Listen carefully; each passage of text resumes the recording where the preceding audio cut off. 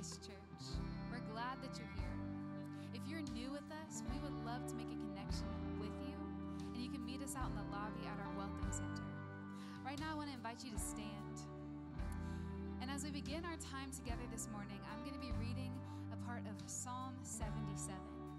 And what's interesting about this psalm is at the beginning part of the psalm, the psalmist is just crying out to God in desperation. But there's this turning point, and the turning point is this, when he says, I will remember. And he calls himself to remember who God is and all that he has done. And the specific point in history that the psalmist is remembering is the Exodus story. The story of God delivering his people out of slavery. And that's actually what we're going to be focusing on together this morning. So allow me to read this for us.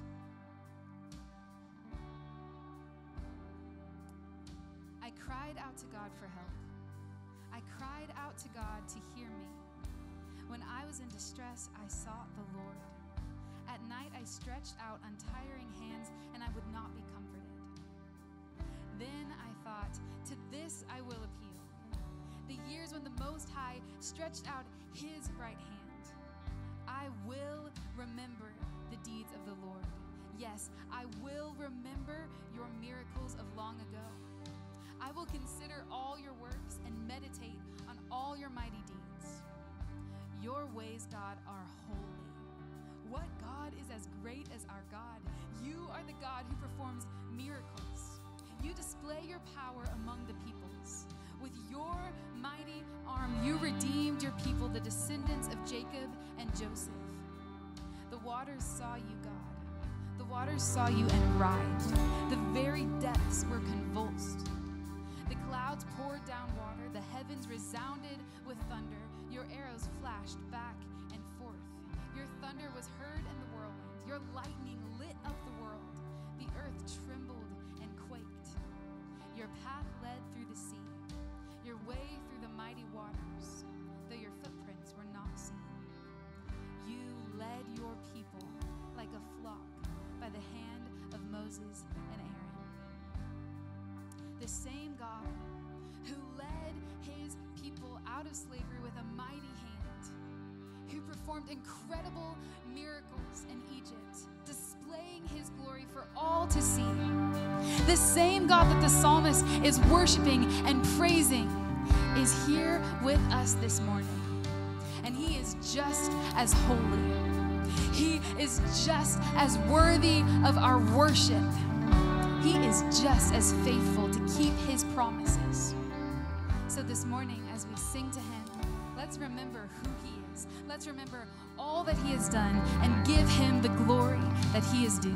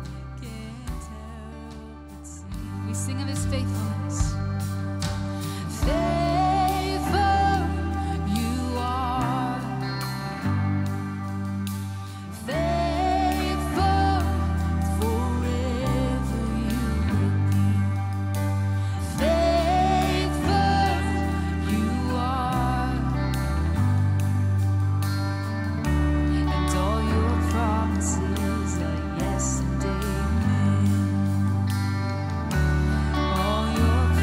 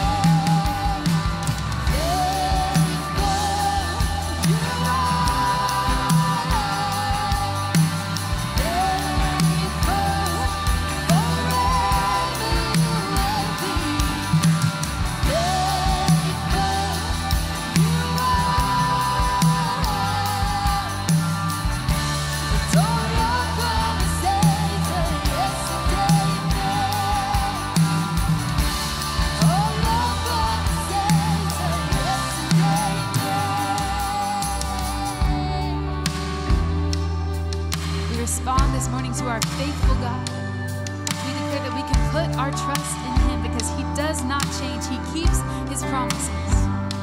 And we say yes to your promises.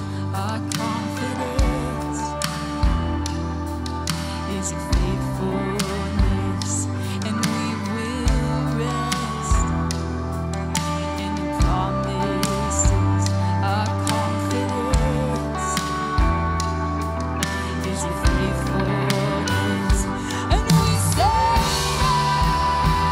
yes to your promises. Our confidence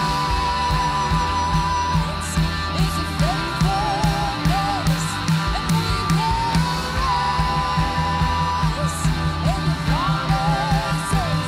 Our confidence, Jesus, is your faithfulness. Faithful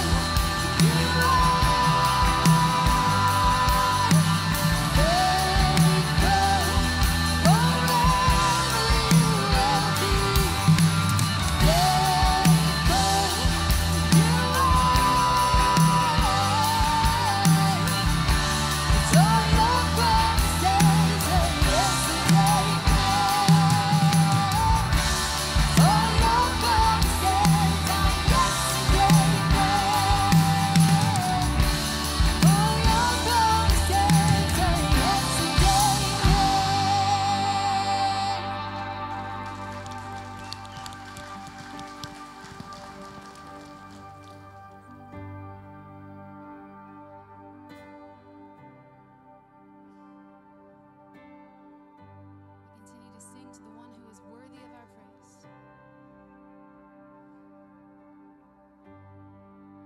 Worthy of every song we could ever sing, worthy of all the praise we could ever bring, worthy of every breath we could ever breathe. We live for you.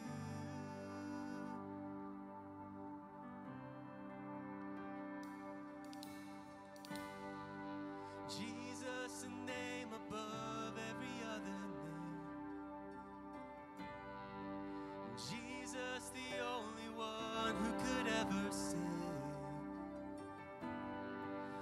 Worthy of every breath we could ever breathe. We live for you.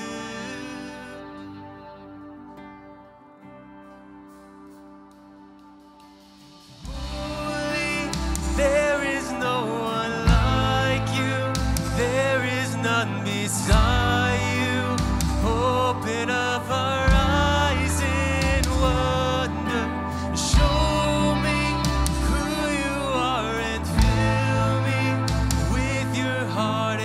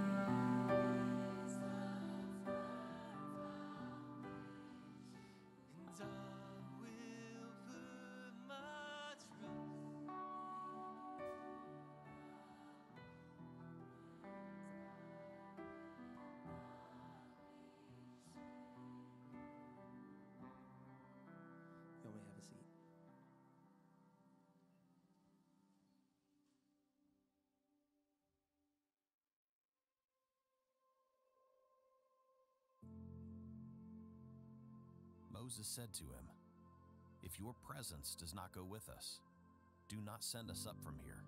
How will anyone know that you are pleased with me and with your people unless you go with us? What else will distinguish me and your people from all the other people on the face of the earth?" And the Lord said to Moses, "I will do the very thing you have asked, because I am pleased with you, and I know you by name." Then Moses said, "Now show me your glory."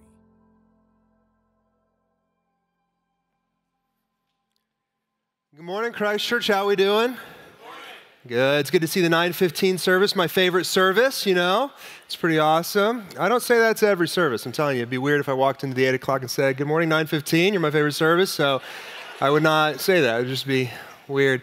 Well, hey, if you're new to Christ Church, if this is your first time in a long time, we're glad that you are here. Grateful you have decided to join us this morning. We'd love to meet you in the lobby after the service. We'd love to meet any of you who are here at Christ Church this morning. So if you see me at a restaurant or at the grocery store or just walking down the side of the road, please help me, give me a ride if you see me in that situation. But we'd love to meet you and get to know you and, fellowship with one another. I have a question as we start off today talking about the power of our glorious God. By a show of hands, who in the room is a baseball fan? Any baseball fans out there? Let me see them. Yeah, where are the Royal fans at? You guys are doing pretty well this year. Where are the Cardinals fans at? Yeah. Let's not woo too big because we're not doing so hot right now, last in our division. But I am a Cardinals fan, and growing up, my favorite baseball player was Mark McGwire. In 1998, he set the single-season home run record with 70 home runs. And it was 1998 was the very year I started playing T-ball. And so in an effort to pay homage to my home run hero, I wore the jersey number 25 for all of my baseball career. And you know what else I did as a young kid? I drank a lot of milk. And you'll see the ad pop up on the screen. This is the reason that I drank a lot of milk, because Mark McGwire drank a lot of milk. This is what the ad reads: "Time for more milk. It's got stuff leading sports drinks don't, like protein, potassium, and calcium. That's why I always have an ice cold glass as soon as I get home." Hey, you know what else Mark McGwire had as soon as he got home? Steroids. So if I would have known the truth, I wouldn't have wasted my time with milk. I would have been on that juice instead. Man. The power of our glorious God. Man, Mark McGwire was a powerful hitter. And when someone is worthy of the glory, it's only right to let them have the glory. This plays out all around us. When we compete according to the rules and someone wins, we celebrate, or at the very least, we acknowledge that they are worthy of that glory. But when someone cheats by using performance-enhancing drugs, we don't celebrate, for they're not worthy of the glory given their name. Today we're continuing in our series about the life of a man called Moses. This sermon series is called A Man After God's Glory, for that's what Moses truly was. And what I want to point out today, and what I think you'll find in the unfolding of this sermon and study of Scripture, is that Moses was a man after God's glory because God was a God after God's glory. And it's right for God to be after his glory, by the way. This is not vain. This is not pretentious, for just like in the competitions mentioned above, if someone is worthy of the glory, it's only right that we let them have that glory. And my friends, if there is anyone worthy of glory, it is God. This is why David wrote in Psalm 29, "Ascribe to the Lord, you heavenly beings, ascribe to the Lord glory and strength. Ascribe to the Lord the glory due his name. Worship the Lord in the splendor of his holiness." And today, we are going to see his worthiness, his power, his goodness, his glory on full display. And my hope is that just like Moses lived as a man of faith after God's glory, we too would live as people of faith after God's glory. If you have your Bible, you can turn it to Exodus chapter 5. We're going to be in chapter 5 through 10 today, 6 chapters. Mark skipped town and gave me 6 chapters to tackle today. The historical situation for our study today is tense. God's people, the Israelites, have been enslaved in Egypt for over 400 years. Now, this next bit of information may surprise you, but God actually foretold this reality to Abram, the father of the Jewish nation, all the way back in Genesis chapter 15. Genesis chapter 15 is a significant chapter in the Bible where God establishes a covenant with Abram. And in this covenant, he details the promises, conditions, and securities that will define God's relationship with his people. And in that chapter, we read these 2 verses, verses 13 and 14. Then the Lord said to him, know for certain that for 400 years your descendants will be strangers in a country not their own, and that they will be enslaved and mistreated there. But I will punish the nation they serve as slaves, and afterward they will come out with great possessions. Now the 400 years have come up, and it's time for God's people to go free, just as he had promised Abram centuries before. My friends, remember, God always keeps his promises. If you're someone who writes things down, you can write that down. God always keeps his promises. He may be slow in doing so. We may have to be patient with him, but know this for certain, God always keeps his promises. Last week, we encountered Moses. We met his brother Aaron as well. These were men after God's glory, and he has chosen these two brothers to be his personification to Pharaoh as God moves forward in setting his people free. We're going to begin now in Exodus chapter 5, verses 1 and 2. It says this, afterward, Moses and Aaron went to Pharaoh and said, this is what the Lord, the God of Israel says, let my people go so that they may hold a festival to me in the wilderness. Pharaoh said, who is the Lord that I should obey him and let Israel go? I do not know the Lord, and I will not let Israel go. This 3-day hiatus to go into the wilderness and to worship was not even the big ask that would turn into the Exodus. We'll notice that this was just a temporary reprieve from the harsh harassment at the hands of the Egyptian slave drivers, but Pharaoh refused this request. It's wrong of him to do so, but Pharaoh's ultimate trespass is when he says, I do not know the Lord. These words would ultimately lead to his ruin. And throughout this narrative, you will notice phrases like God hardened Pharaoh's heart, or Pharaoh's heart was hardened, or Pharaoh's heart became hard.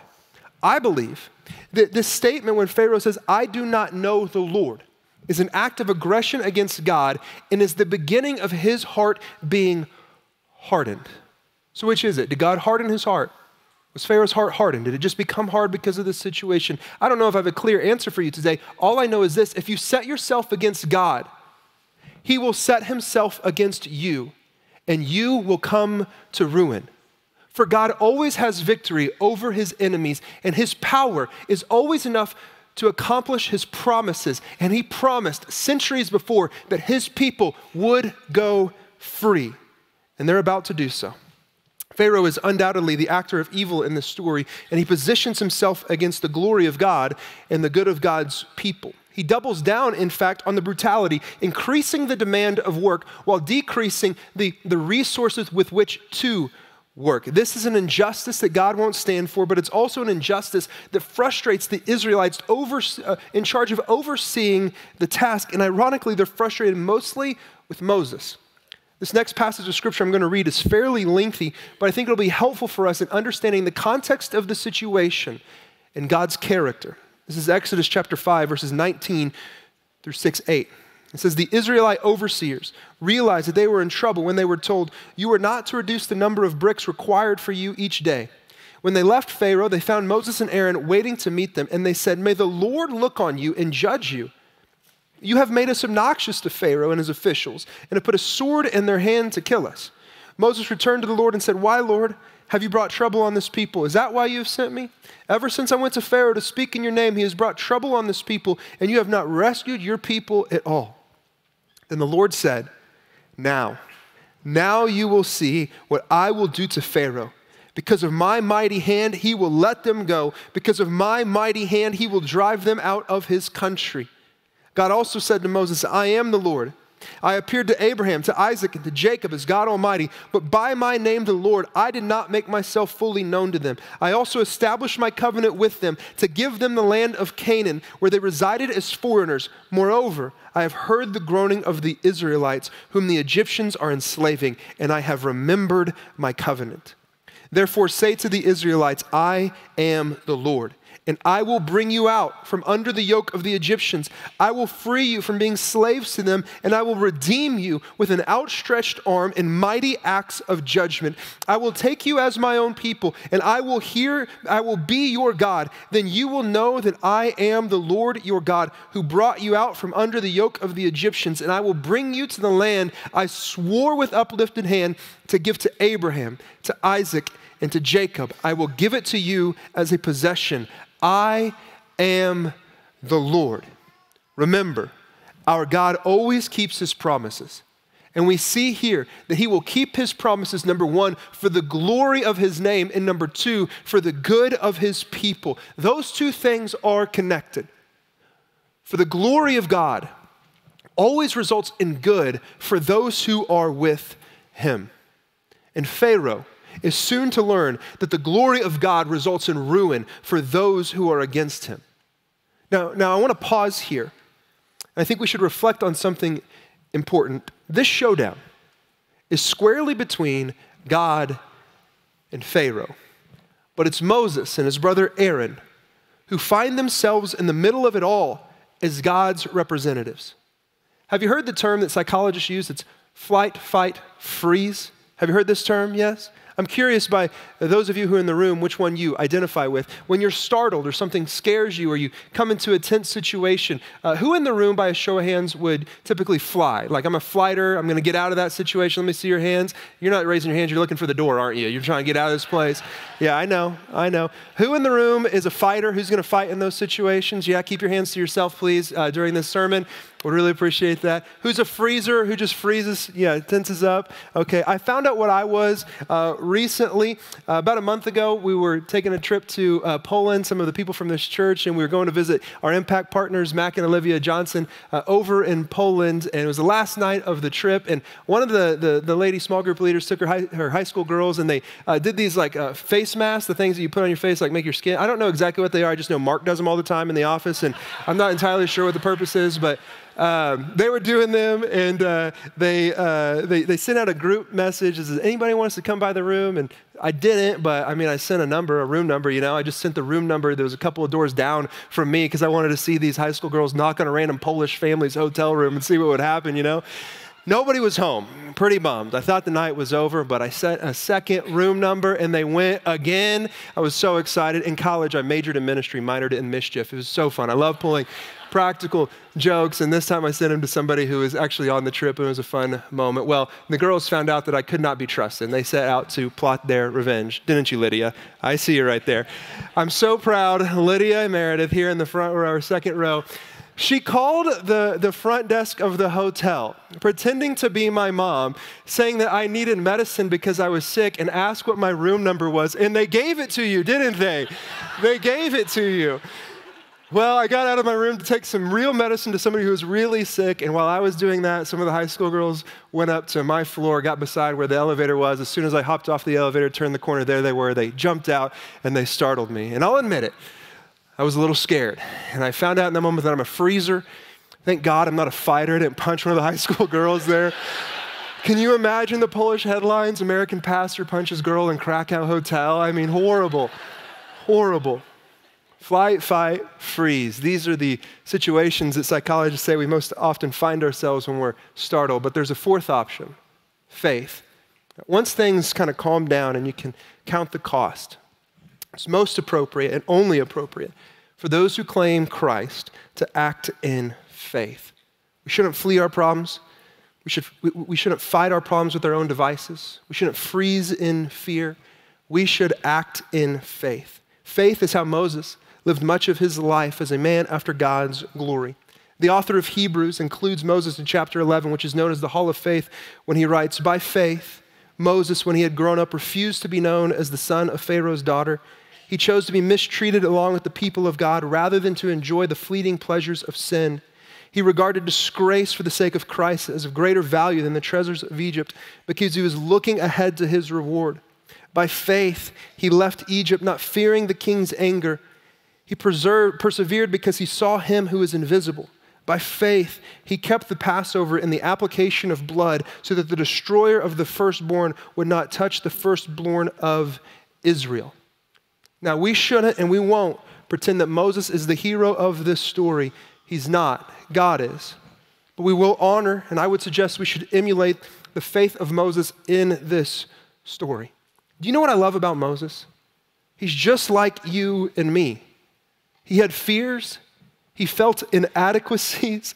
He said it twice in chapter 6 that he's not a very good speaker. Why would Pharaoh listen to me? I speak with faltering lips. Hey, it's probably true that Moses had the same fear that scares more people than anything else. Moses was probably afraid of public speaking.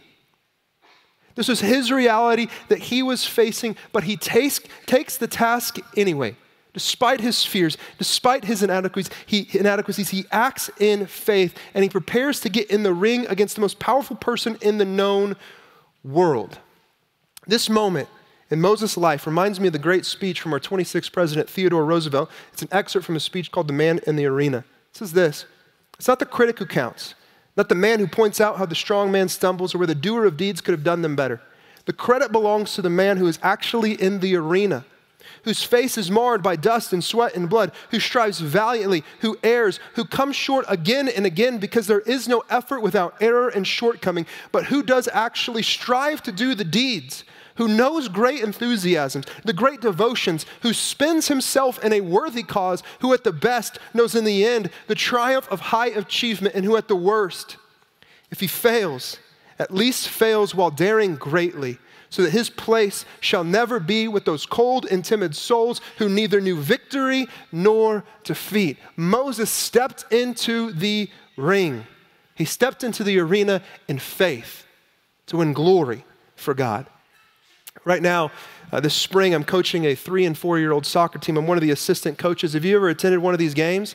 It's a circus. I absolutely love it. I wish we played double headers every night. This is the best comedy you can ever find. The 4-year-olds on our team are our best players. I'm sure this is true of most of the teams in the league. My son, Willie, he's 3. He's one of the smaller ones on the team. At the beginning of the season, he was boasting about just how many goals he was going to score this soccer season. First few games, I don't think he touched the soccer ball once. You know the little mass of kids that just runs around the field like this, usually kicking it toward the wrong goal? He wasn't even getting in there. So we're sitting at the dinner table, and he's talking about how many he's going to score 200 goals next game. I said, "Son, you don't even play 2 minutes of the game. You got to get in there."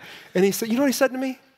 He said, "Dad, I'll fight for the ball when I'm 4 years old." And I said, "Son, wrong answer. That is not the answer we're looking for." And by some encouragement and the bribery of ice cream, he's finally getting in there. He's scored 2 goals so far on the season. But don't we do the same thing? I mean, it crushed my heart when he said, "I'll fight for the ball when I'm 4 years old." Like I'm going to wait until I'm ready. But we do the same thing, don't we? When I'm more compelling, I'll share the gospel with my neighbor. When I know more, I'll talk to that person about their doubts. When we have more money, we'll get out of debt. When I'm not so busy at work, I'll be a more present dad. When someone asks, well, then I'll start serving the church. When this happens, then I'll do this. My friends, I don't know everybody's situation in here, so I'm not going to make a judgment call on where you are in life. I just know that the reality is this: God has not called us to be on the sidelines. He's called us to act in faith and get in the game. Whether we want to flee from it, fight it with our own devices, or freeze because of fear, He has called us to act in faith and to get in the game. For it is innate within us. We were created to win glory in the arenas in which we find ourselves. But when we get into the arena to fight for His glory, we don't do so for our name, we do so for His name, because we can't claim the name of Christ. We endeavor to evangelize, not so that people will know us, but so that people will know our God. We give generously, not so that people will be impressed with us, but so that people will be impressed by our God. We live rightly, not so that people will be impressed by us, but so that people will be impressed by our God. In His wisdom, God allows us to participate in the furtherment of His glory and His people's good. This is how God has chosen to operate throughout history against His enemies. God against the Philistines, David in the middle. God against Babylon, Daniel in the middle. God against Persia, Esther in the middle. God against Pharaoh. There's Moses. Right there in the middle of it all, he has stepped into the arena to win glory for God. And the first round unfolds in this way. Exodus chapter 7, verse 8. The Lord said to Moses and Aaron, when Pharaoh says to you, perform a miracle, then say to Aaron, take your staff and throw it down before Pharaoh, and it will become a snake. And it did. Aaron threw down his staff, and it became a snake. But Pharaoh's magicians, they also threw down their staffs, and they too became snakes. But Exodus chapter 7, verse 12 says this, Aaron's staff swallowed up their staffs. Yet Pharaoh's heart became hard, and he would not listen to them, just as the Lord had said. And my friends, with that, the fight for glory is on. The fight for God's people's freedom is on. and ruin would come to his enemies. What happens next is a chain of unfolding and at the same time liberating and devastating supernatural disasters known as the 10 plagues. Exodus chapter 7, verse 14 through chapter 10, verse 20 tells the consequential story of the first 8 plagues that God struck Egypt with. This week, we're going to talk about those first 8 plagues. Next week, we're going to talk about the last 2 and what they point forward to. So will you come back next week? Can I count on that? All right. Royals fans going to be, just watching the game or something. Anyways, here are the first 8 plagues. The plague of blood, the plague of frogs, the plague of gnats, the plague of flies, the plague of livestock, of boils, of hail, of locusts. Those all sound pleasant, don't they? These are really nice sayings. The purpose of the plagues was threefold. If you write things down, write this down. First, they were to bring glory to God. Second, they were to bring freedom for God's people. And third, they were to bring ruin to God's enemy. Glory to God, freedom for his people, ruin to his enemy. The first purpose of the plagues, glory to God. The Lord spoke to Moses in order to begin the plagues, and the Lord tells Moses to relay this to Pharaoh. In Exodus 7, 16 and 17, it says this, "Then say to him, the Lord, the God of the Hebrews, has sent me to say to you, let my people go," hear this, "so that they may worship me in the wilderness. But until now you have not listened. This is what the Lord says, by this you will know that I am the Lord. With the staff in his hand, I will strike the water of the Nile, and it will be changed into blood." The phrase, "so that they may worship me," is mentioned 8 times as the reason given for why God wants his people to be set free. The plagues that God would bring would be nothing short of miraculous, my friends, supernatural disasters that demonstrated his glorious power. But what's interesting to me is that Pharaoh's magicians were able to replicate the first 2 plagues. This is true. After God turned the Nile into blood, we read this in chapter 7, verse 22, but the Egyptian magicians did the same things by their secret arts. And after the plague of frogs, the second plague, we read this, Exodus 8, 6. "So Aaron stretched out his hand over the waters of Egypt, and the frogs came up and covered the land. But the magicians did the same thing by their secret arts. They also made frogs come up on the land of Egypt." But by the time we get to the third plague, the plague of gnats, we read this. "But when the magicians tried to produce gnats by their secret arts, they could not." And then we get to the 6th plague, the plague of boils, we learn the magicians could not stand before Moses because the boils that were on them are on all the Egyptians. Hey, is God a pool shark? Do you know what a pool shark is? Someone who pretends not to be very good at pool, and then they bet money on the game, and they beat the people that they just bet, and then they take all the money away. Why is God allowing these magicians to play along with him for the first 2 plagues? Is he a pool shark? I'm not sure, but I do know this. I'm reminded of what Paul wrote to the church in Rome. If God is for us, who can be against us? The silly magicians with their secret arts were never a match for the maker of heaven and earth. Before the plague of hail, God admits that he had been purposely holding back. I'm telling you, he is a pool shark. Exodus chapter 9, verses 13 through 16 say this, "Then the Lord said to Moses, get up early in the morning, confront Pharaoh and say to him, this is what the Lord, the God of the Hebrews says, let my people go so that they may worship me. Or this time, I will send the full force of my plagues against you and against your officials and your people so that you may know there is no one like me in all the earth.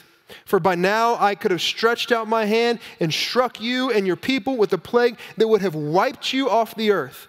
But I have raised you up for this very purpose, that I might show you my power and that my name might be proclaimed in all the earth. The power of our glorious God is on full display." Earlier in the sermon, I said something about Moses and God that I want to make sure we still have on our minds. Moses was a man after God's glory. Why? Because God was a God after God's glory. God wanted his glory to be known not just that day, but for generations to come. These are the instructions that before the 8th plague, the plague of locusts that he gives. He says, "Go to Pharaoh, for I have hardened his heart and the hearts of his officials so that I may perform these signs of mine among them, that you may tell your children and your grandchildren how I dealt harshly with the Egyptians and how I performed my signs among them, that you may know that I am the Lord. God's glory is to be known. From the first plague to the 10th plague, the purpose of the plagues for God's glory remains that Pharaoh and the Egyptians would know the glory of the Lord, that the Israelites would know the glory of the Lord, and that their children and their children's children would know the glory of the Lord. Moses was a man after God's glory because God was a God after God's glory, and it is right for him to do so because he is worthy of it. The next part, a little teaser here for your further study. The Egyptians were polytheists, meaning they worshiped a multitude of false gods. And many scholars suggest, and I do think that there is sufficient evidence to believe this theory, that each of the plagues was a direct attack on an Egyptian deity. For example, the Egyptian god Hapi, H-A-P-I, I will describe in simple terms because we have children in the room, was a fat old man with a woman's torso. It's a weird, gross image, but evil is always gross. He was a personification of the Nile's bountiful fertility. And the Nile truly was the life source of Egypt. When the Lord turned the Nile into blood, he cut off the main water supply and it killed a lot of the fish. Their fishery was devastated. It was a direct attack on Hapi's ability to provide. And there seems to be a correlation between most of the plagues and the Egyptian deities' failure to match God's glory. Their gods, their magicians, Pharaoh, paled in comparison to the glory of the maker of heaven and earth. The first purpose of the plagues, to bring God glory. The second purpose of the plague, to bring freedom for God's people. God told the brothers to say this in Exodus 7:16. The Lord, the God of the Hebrews, has sent me to say to you, let my people go so that they may worship me in the wilderness, but until now you have not listened. And like the phrase, so that they may worship me, the phrase, let my people go, is a refrain throughout the whole narrative, most often used together so that they may worship me. Something really interesting happens in chapter 9 with the plague on the livestock. Up until now, the first 4 plagues, they had affected both Egypt and Israel. But in Exodus chapter 9, verse 1, we see something interesting. It says this, then the Lord said to Moses, go to Pharaoh and say to him, this is what the Lord, the God of the Hebrews says, let my people go so that they may worship me. Now the plague on the livestock is the first plague in which there is a divine discrimination as to who is plagued. We get more detail into this plague's conditions in verses 2 through 4. If you refuse to let them go and continue to hold them back, the hand of the Lord will bring a terrible plague on your livestock in the field, on your horses, donkeys, and camels, and on your cattle, sheep, and goats. But the Lord will make a distinction between the livestock of Israel and that of Egypt, so that no animal belonging to the Israelites will die. The first 2 plagues, God let Pharaoh's magicians play along and participate in what was going on. But after a while, they couldn't keep up. The 3rd and 4th plague still affected the Israelites as well as the Egyptians. But the last 6 plagues precisely pained the Egyptians alone. So we call back now to Genesis chapter 15, that covenantal chapter where God and Abraham made a covenant. And we read this, know for certain that for 400 years your descendants will be strangers in a country not their own, and they will be enslaved and mistreated there.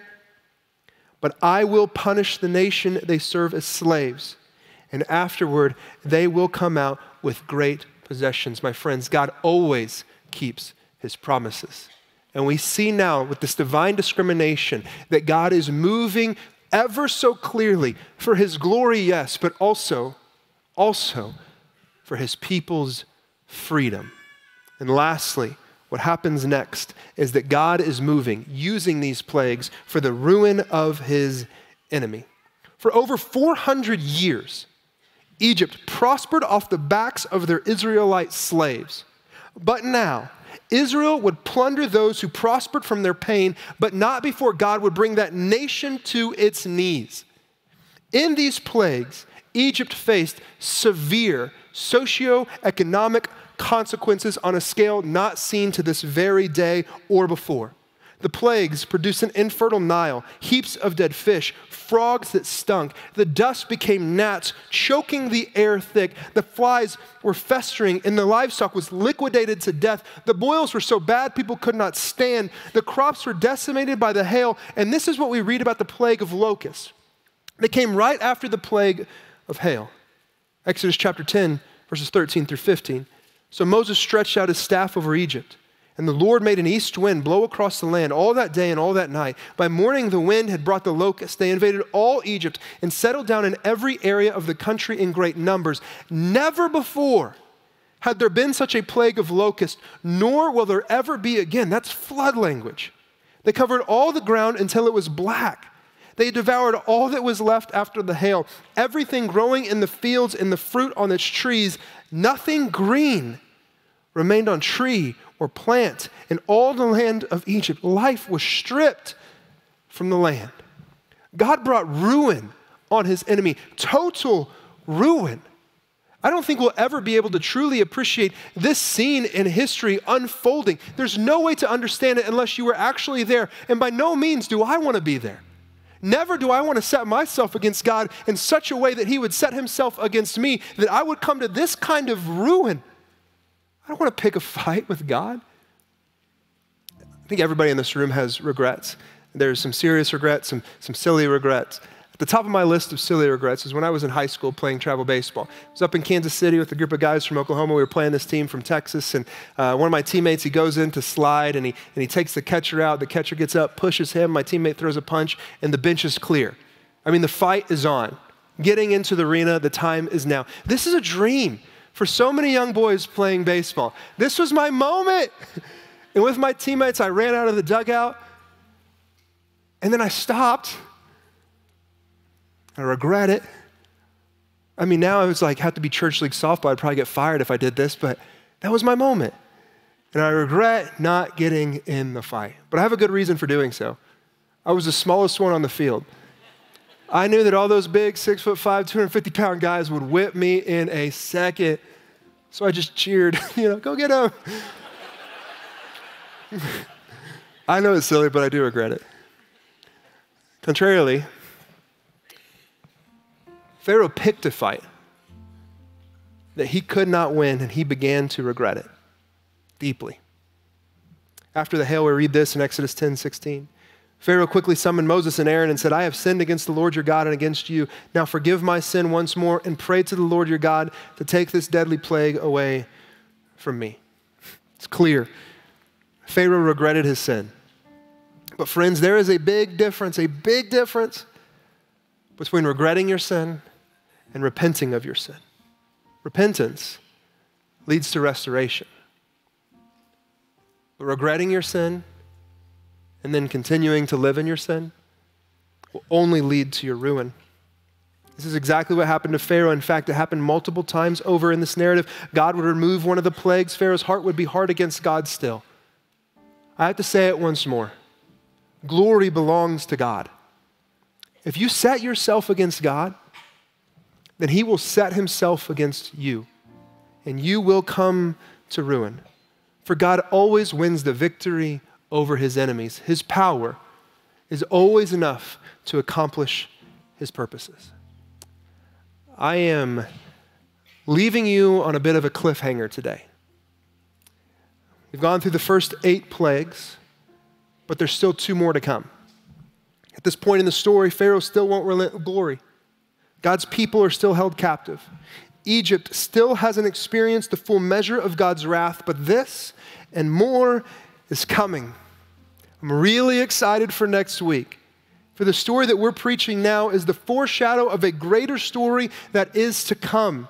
A greater exodus, an eternal freedom for God's people, an eternal destruction for God's enemy, eternal glory for the one who deserves it. But as for today, let's continue to be faithful to what he has called us to.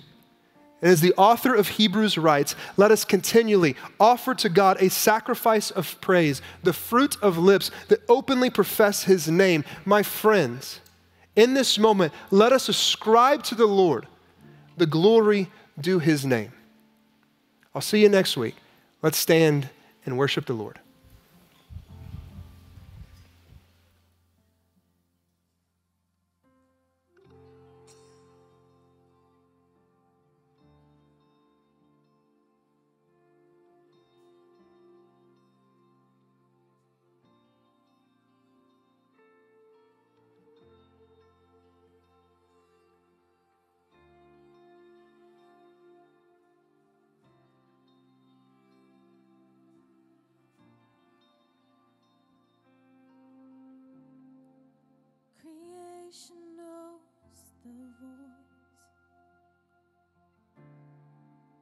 spoken to the void,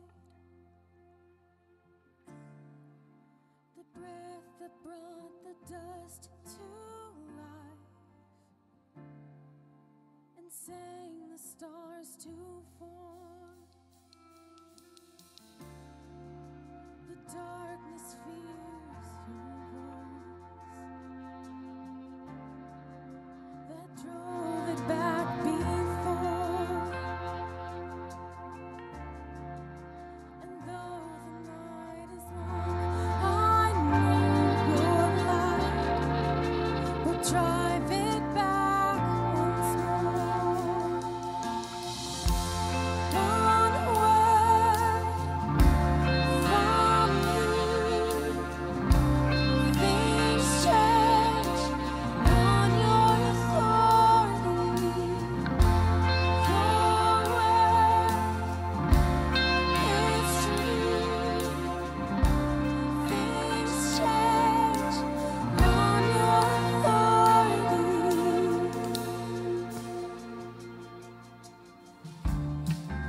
My fight is not mine. Its end is in your hands. I worship you because I know all things must bow to your command. One word from you, things change on your authority. Your word, it's true. Things change on your authority. Will heaven not prevail, and strongholds not be moved? Will spirits not be silenced, and cower at his rule? For if my God is for me, then what have I to fear? For I will not deny him the glory that is his. Will heaven not prevail, and strongholds not be moved? Will spirits not be silenced, and cower at his rule? For if my God is for me, then what have I to fear?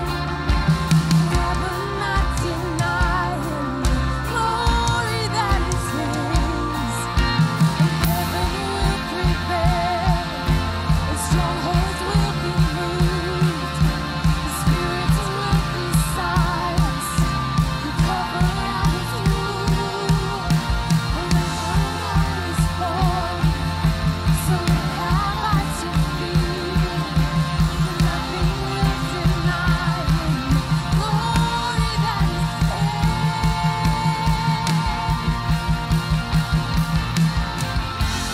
One word from you, things change on your authority. Your word, it's true. Things change on your authority. One word from you, things change on your authority.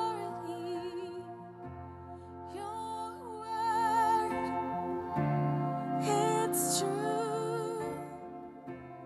Things change on your authority.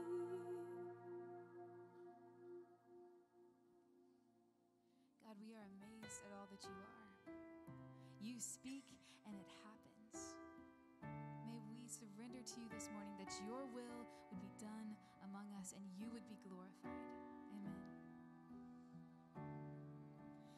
1,000 generations falling down in worship to sing the song of ages to the Lamb.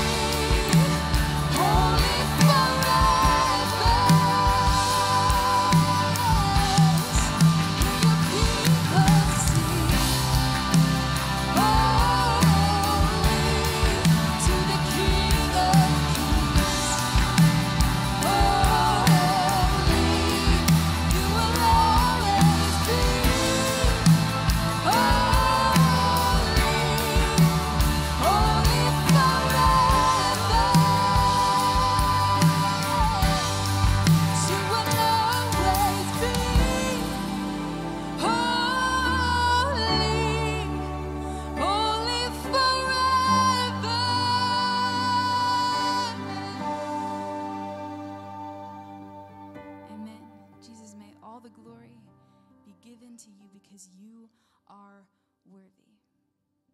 Amen. You can have a seat.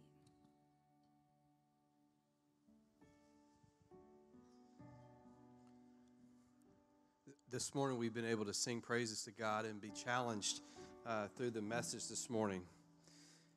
Keeping that theme of the power of our glorious God going, we're going to come around the table now and take of the elements of the Lord's Supper together as we come around Jesus' table.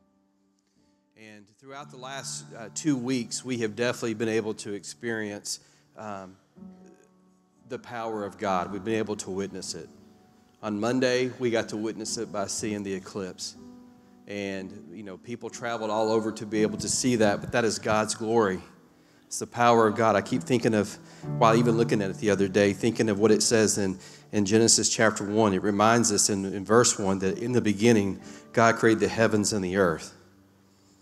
And then in verse 3, it says, and God said, let there be light, and there was light. The moment I kept thinking of was the speed of light. God said there was light, and there was light. And the speed of light is 186,000 miles per second. And God said, let there be light, and there was light.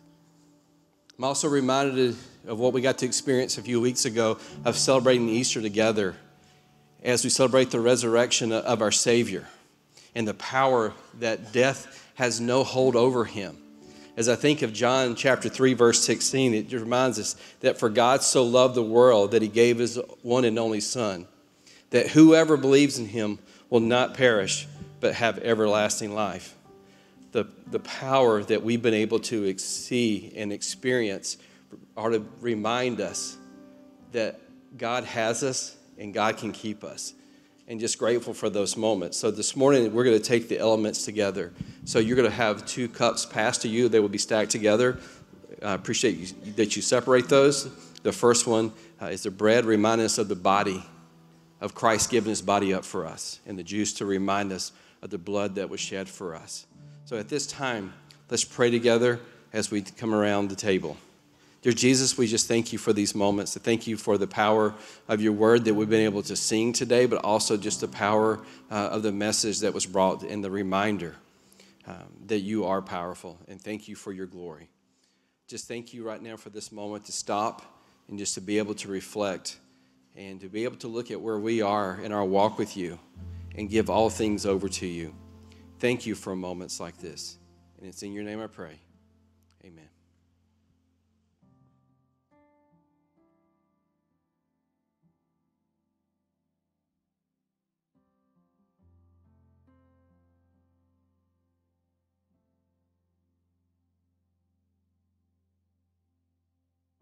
Thank you for joining us for the preaching of God's Word. Whether you're checking us out for the first time or coming back for our online weekly gathering, our hope is that you have an experience with Jesus that makes you long for more. The truth is, our lives were made for him, and we believe that we can experience the fullness of the life he offers by participating in the life of the church, which isn't a building to occupy or a screen to observe, but the community of people who call Jesus King. So we'd love to invite you to come to our in-person gatherings, which we have Thursdays at 6:45 and Sundays at 8, 9:15, and 10:45. We know that not everyone's circumstances allow them to gather in person, but we believe that experiencing Jesus can't be complete if it's only contained to an hour of an online service, and we want more than that for you. We want you to join a community of Jesus followers and consume the Word of God, the bread and the cup of the Lord's table, the encouragement found as we worship him, but to also give, that you would be a blessing by singing, listening, sacrificing, and being an encouragement to others who need your life and testimony to remind them of the greatness of our God. If you have any more questions about Christ Church, we're here for you. We'd love to connect and together experience completeness in Jesus.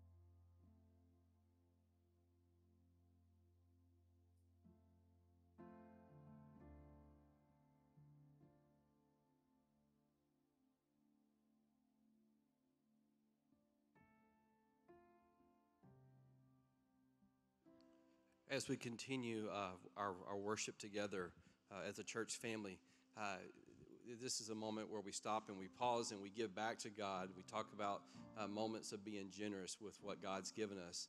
And we just want to take a moment right now just to say thank you to so many of you in this room. So in February, Tyler Bade, our student minister, pastor, he came out and he just reminded us that camp was coming. And we have kids going to church camp this summer in elementary. We also have students in junior high going to mix, and in high school going to move, and all these opportunities for them to be able to go on trips over the summer. And those are important, especially in the life of student ministry and in children's ministry, to be able to have a little bit more time with the students, to be able just to speak into their lives. And our prayer is just that it's just moments that they just grow in their faith.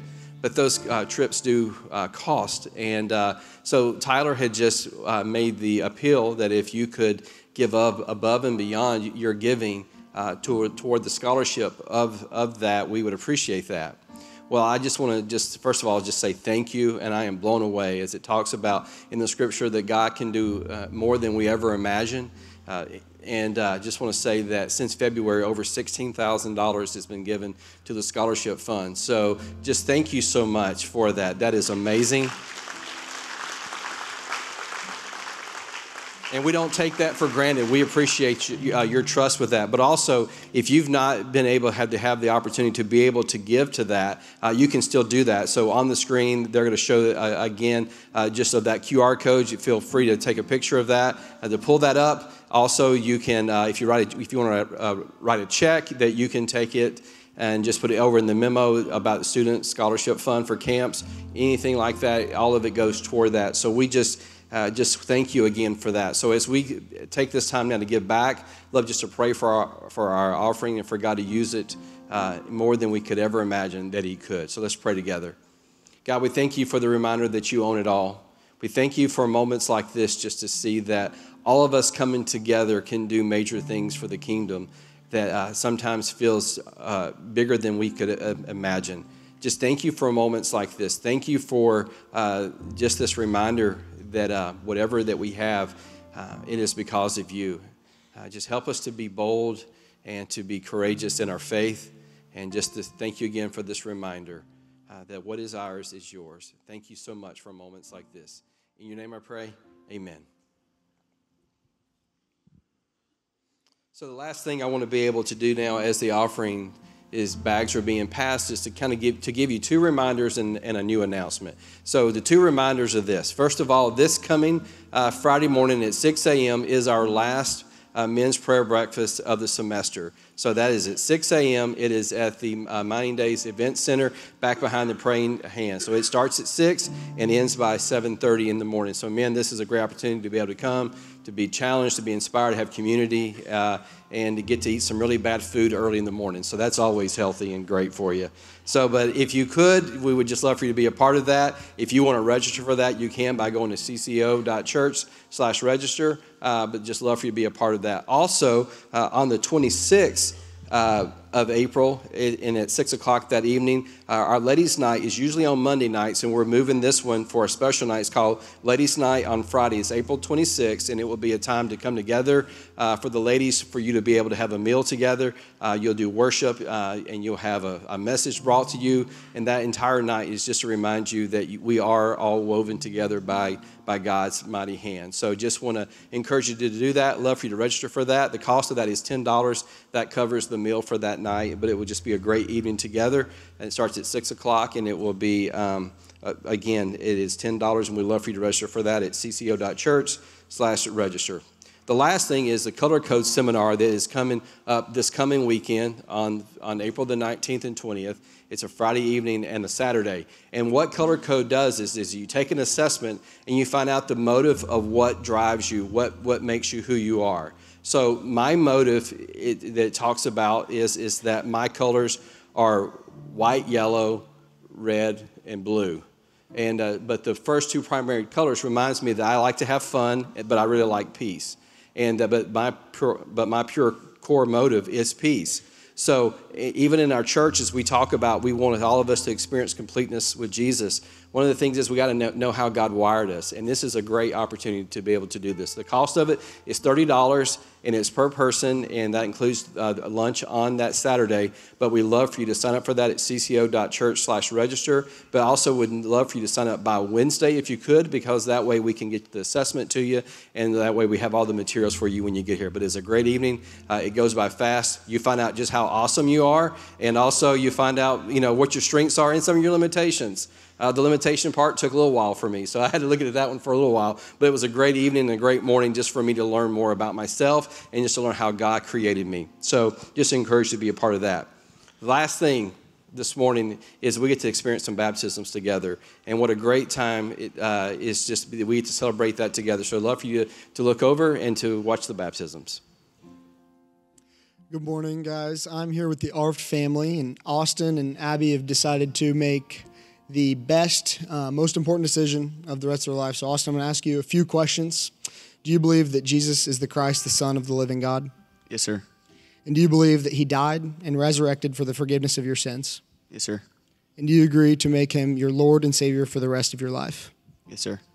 All right, Austin, because of your confession, I'm now going to baptize you in the name of the Father, and the Son, and the Holy Spirit for the forgiveness of your sins and for the promise of the Holy Spirit.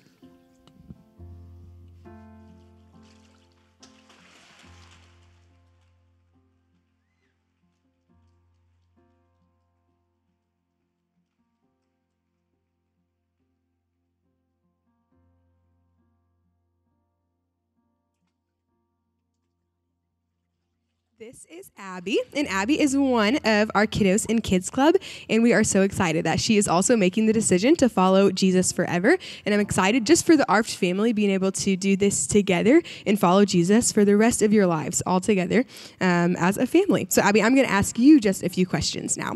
Do you believe that Jesus is the Christ, the Son of the living God? Yes, ma'am. And do you believe that Jesus came to earth and died for your sins and resurrected so that you could be forgiven? Yes, ma'am. And do you want to spend the rest of your life following Jesus? Yes, ma'am. Okay. It's because of your confession of faith, I'll baptize you in the name of the Father, the Son, and the Holy Spirit.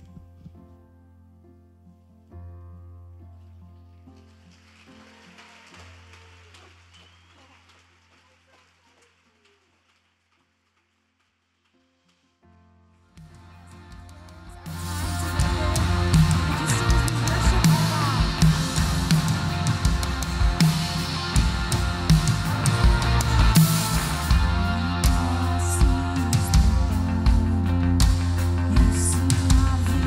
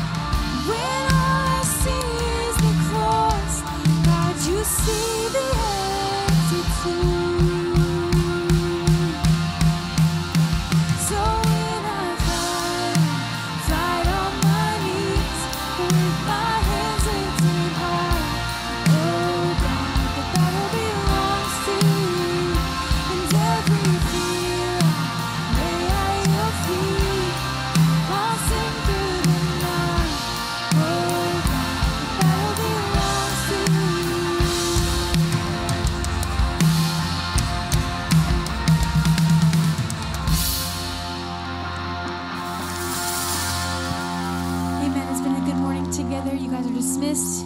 As you leave, remember, if you need prayer, you need to talk to somebody, there's people at the tables. We'll see you next week.